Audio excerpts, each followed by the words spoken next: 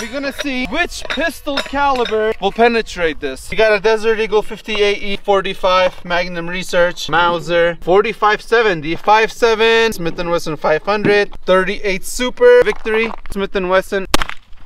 Nothing happened. 45, 1911, 150 yards. No Nothing penetration. 5.7, it's like a 22 on steroids. I'll use FMJs. Did not penetrate. 44 Magnum, 58E.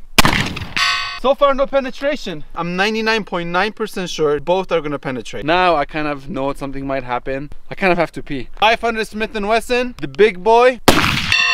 Don't go through. Wow. 4570. Daddy of all daddies. Are we at the conclusion that no pistol round will penetrate this? Super boring video. At least we know now pistol rounds really don't do it.